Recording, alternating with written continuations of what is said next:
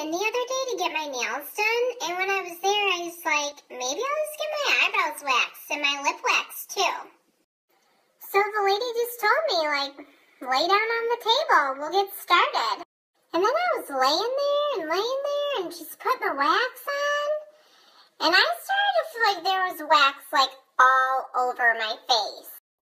I was like, you're just doing my eyebrows and my lip, right? Like, that's all, right? And she was all like, oh my God, girl, totally. Like, don't even worry. This is gonna look so bomb when I'm done.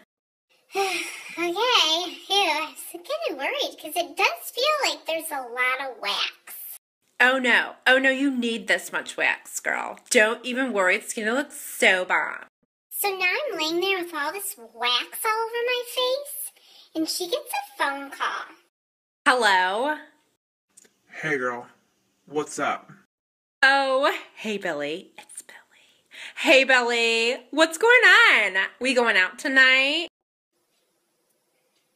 Yeah, that's why I was calling. That's not happening anymore. I didn't hear you.